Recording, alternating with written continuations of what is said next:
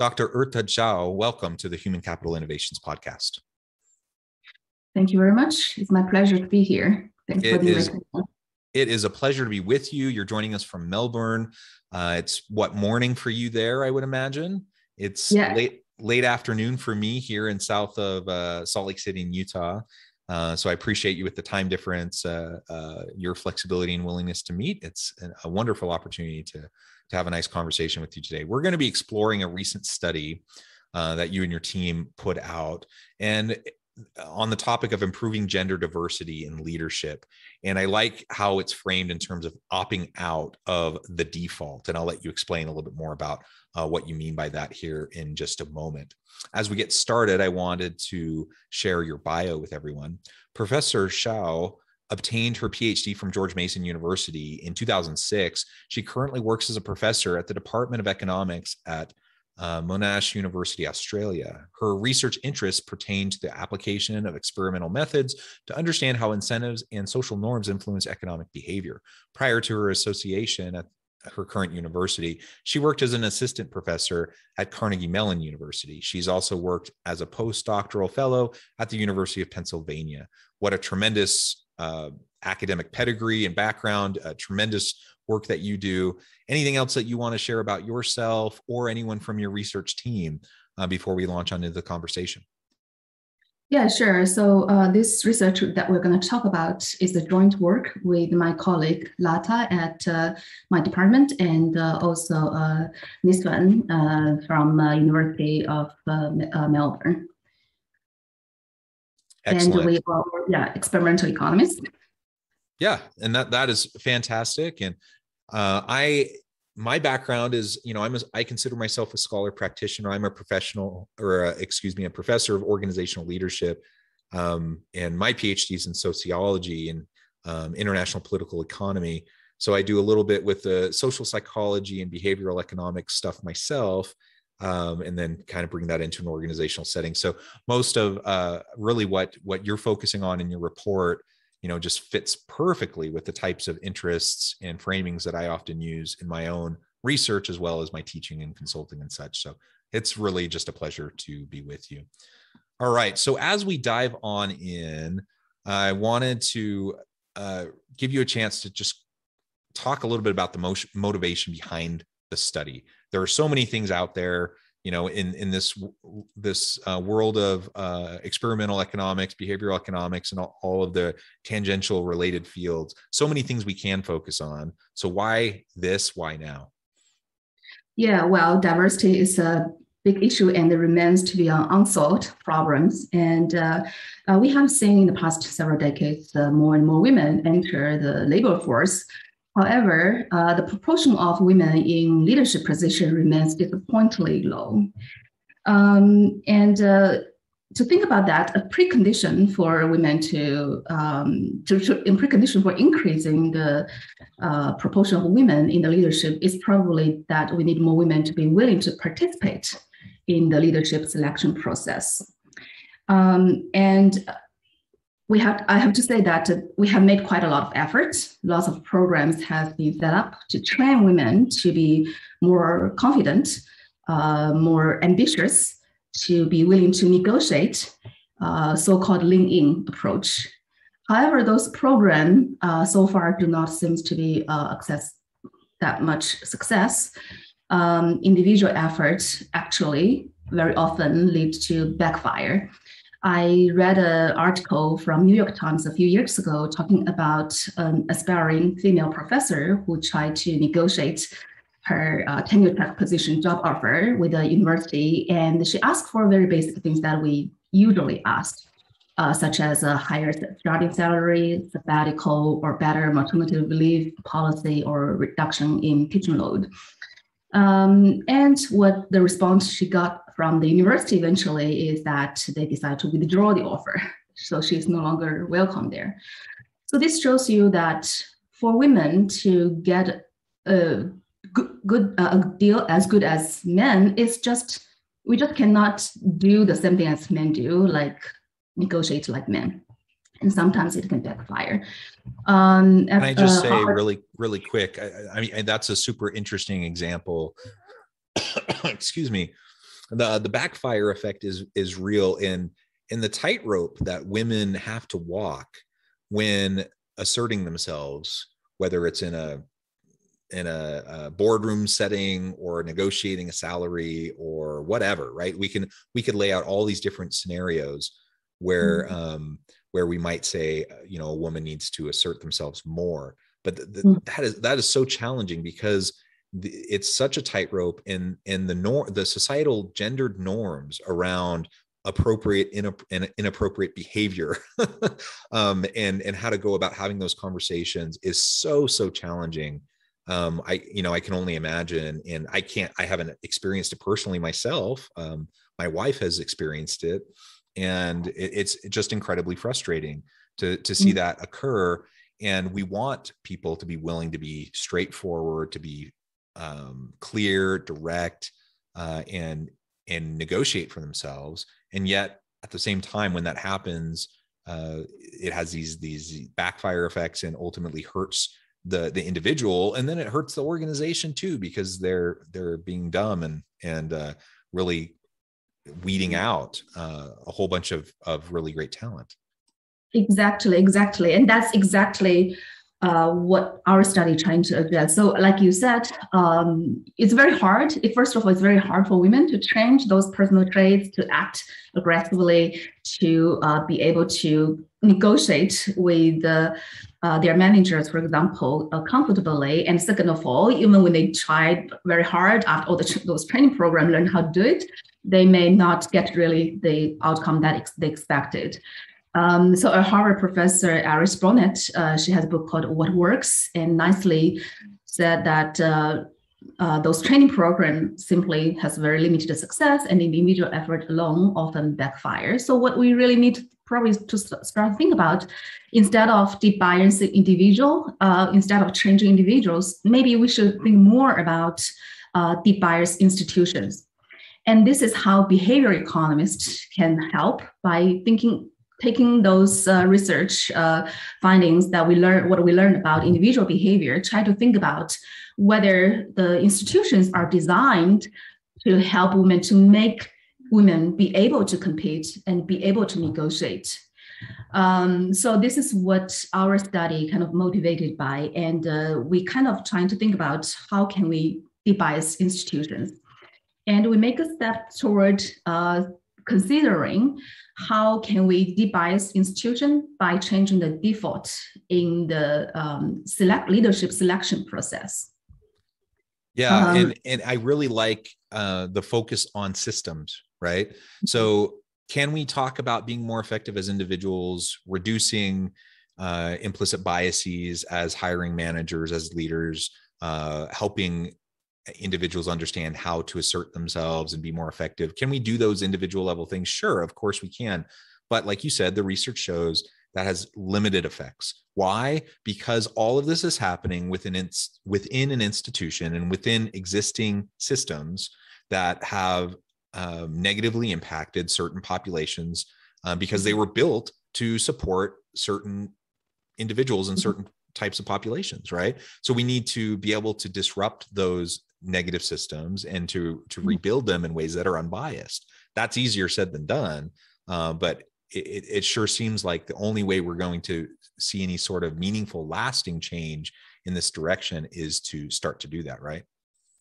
Exactly. So I think so far we have done pretty good job in terms of mentoring women. Like in my career, when I start my early career as assistant professor, we attend those economic association kind of conferences. Very often they have all kinds of mentoring program, try to target particular at young female assistant professors or PhD students. And we hear a lot of advice talking about, of course, we work hard, but more they talk about what you need to do. You need to organize conference, you need to go approach to people, you need to, invite yourself to the seminars, you need to basically negotiate better, you need to act more aggressively, basically. And I often wonder to what extent, how many of us come back and really do those things that, those good advice tells you to do. in my own experience, I always find it's very hard, even though I understand those advices are all good, but to put it into practice, it's just very hard. So we think, okay, maybe we can do something, changing this institution. Of course, it's also a very difficult job. It's very challenging to change institution, especially if it's something that has been taken as a given or taken for granted. This is just how it works, right? So we try to think something simple and easy to implement. And that's how we started to think about it. And so we focus on this as we started talking about the default. To give you an example of this, how default matters. So at the universities where I worked with, whenever there's an opening, a position for leader type of jobs, very often you got a message, an email from the head or from the university, right? They say, oh, hey, we have this leadership type of positions open now. If you are interested in this job, please email HR, or you can email your department head, depending on what the job is, to express your interest. So this is kind of opt-in type of selection mechanism, right? To express your interest, you have to put your hands up. You have to go to your department head, say, I think I'm so good, and I think I can compete for this job.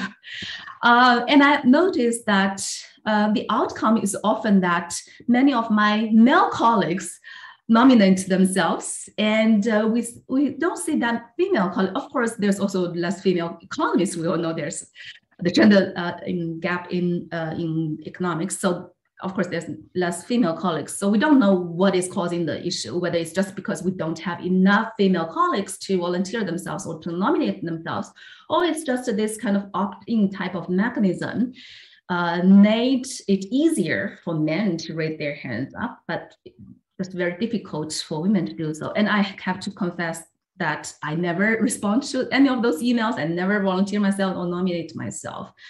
It comes back to the backfire effect, right? Because oftentimes women, even if they want to opt in, if they're viewed as overly ambitious, that's seen as a negative trait.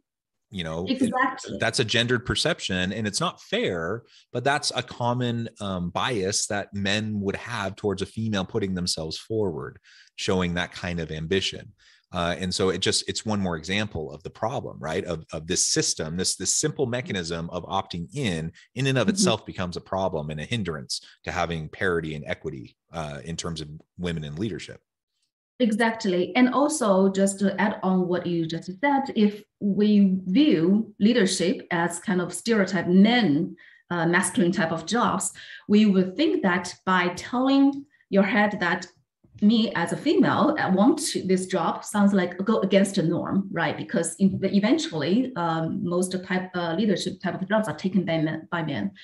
So for all this reason, and also by this opt-in, basically the default is that you are not considered unless you think yourself is so good, so competitive, and good enough to competing for this job. So you're also acting against the implicit message here to volunteer yourself.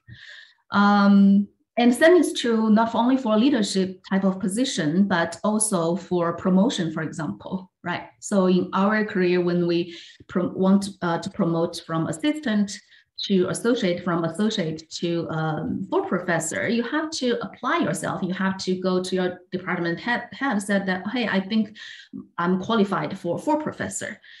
And we also observe that those call for interest or call for application, very often more male nominate themselves, indicate interest for promotion than female. And in fact, I started to apply my apply for promotion to full professor because one day my department head walked into my office and he was telling me that, hey, Erte, I think you're ready for promotion. Would you like to consider to apply this year?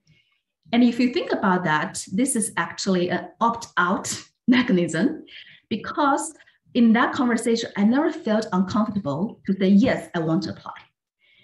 This is very different although it's sort of just very subtle difference, but it's very different than if my department simply send an email widely to the whole department saying anyone who wants to apply for promotion can tell me, right? So this leads us to have this hypothesis, which is this opt-in mechanism in selection might contribute to the gender gap in leadership position. And we are interested in whether we can change this by simply switch to an opt-out mechanism, such that all the candidates who satisfy the basic criteria, or the qualified candidates, would be automatically considered for those positions, either for promotion or for a leadership position. So that's what we want to study in this paper. We just want to test this simple hypothesis. And of course, default effect, we're not the first one who showed this default effect, right? Default effect has been shown powerful in changing behavior in so many domains, such as organ donation and promoting more people to save or taking up insurance. What we want to do in this paper, and we're not aware of that many studies showing this gender difference in the default effect, and we want to apply this to the leadership competition process or selection process. We want to see whether by switching from an opt-in mechanism to opt-out mechanism, this default effect would have a greater impact on women's willingness to participate in the competition for leadership position as compared to men. Yeah, excellent. And that's a great setup for how the study was designed and what your motivation and your main kind of questions were as you were approaching this. So tell us a little bit about what you found and what your main conclusions were. Yeah, so as I mentioned that we are all experimental economists, we are trying to draw causality that the opt-in mechanism is one of the reasons to lead to the gender gap in leadership. This is, of course, very hard to do in the field because you basically, if you want to know the causality, you need to have basically two institutions that are identical, except one use opt-in mechanism to select leaders and the other use the opt-out mechanisms to select leaders. This is probably not impossible to do that in the field. So what we do is to use experimental methods. We conduct laboratory experiments where we create decision environment that simulate a similar decision environment in the field where people have to consider whether they want to compete for a leadership position. And then we simply just change one variable, which is opt-in or opt-out. So we conduct experiments where participants first just work on some real effort tasks. And then after they finish, we tell them that there's a second part of experiment where we're going to select a leader. And each group will still work on the real effort tasks, but the money will goes to the charity. The job for the leader is simply to make a suggestion to the group how many tasks each of them should work on. And this is non-binding. So the leadership position that we are considered here is sort of like advice given type of leaders. You can think about this as community leaders, or I should say that in our department, for example, also the leaders is often, the role is to coordinate, right? To give suggestions to the group what they should do. So it's not really very high power type of leadership, but we do that because we just want to have a very simple environment to draw the inference about the effect of opt-out. And then we create two conditions. In one condition, participants were told that if they want to participate, if they want to compete for the job, they have to select, yes, I want to compete for the leadership position. So they have to explicitly express their desire that they want to compete for the job. In another condition, opt-out condition, we tell them that every group members will be automatically considered for this position based on their previous performance. However, if they wish not to compete, they can opt out. So they can uncheck the box, says, yes, I want to compete, and instead select the option that, no, I do not want to compete. So that's it. And then we just look at how many people choose to compete for the leadership position in these two environments. And in particular, of course, we want to see whether there's a gender difference in the participation rates. And what we find is that in the opt-in condition, on average, about 80% men decide to compete for the position, but only 50% of women decide to compete for that position. But once we change the framing of the question to opt-out condition, the gender gap almost disappears. So 90% of men compete. So we see this increase of participation for both men and women, but the proportion of women who are willing to compete increased to 80%. And there's no statistical difference between men and women in this condition. So basically we close the gap in the opt-out condition. Yeah, and that just to reiterate, I mean, that's an incredible shift just by one minor little change, right? Exactly. and instead of having an opt-in and having an opt-out, this minor little change made all the difference in the world in closing that gap. And now imagine if one little change like that can make that kind of a difference. Imagine if we start to look holistically and systemically across organizations, all the little policies, practices, procedures that occur that disproportionately privilege men over women. And we start to dismantle those things. All of a sudden, it seems reasonable to think that we could get to the place where we could have gender equity in the workplace. Now that's easier said than done to actually be willing to challenge our assumptions, challenge tradition, and to shift and make those adjustments. But I think sometimes this seems like an impossible task. And what you're demonstrating is it's not impossible. We can do this. Exactly. So yeah, we'll talk about in practice what might be the challenges later. But let me just highlight another thing, just follow what you just said. One result I found particularly interesting is that we also ask participants to indicate whether they want to compete for the job or not if they know that they're best performer. So that means if they just say, yes, I want to compete, they will for sure win the position. And what we observe is that under the opt-in condition, there is still gender gap, more significantly higher proportion of men say they will participate or they will compete as compared to women. But when we switch to opt-out condition, again, we do not see any gender difference. In fact, we get 90% of participants, both for men and women, decide to participate. So this tells us those training programs, right, by just telling women to act aggressively or train to improve their qualification, will still not work that well under the opt-in mechanism. Even if women know that if they're just willing to compete, they will for sure win the competition. Still, there's just something about the women. Maybe it's about this not want to show aggressiveness, not want to show this assertiveness, or not want to show ambitious. This all go against the stereotype of women. Just all this barrier created, we can now remove those barriers by just switching from opt-in to opt-out.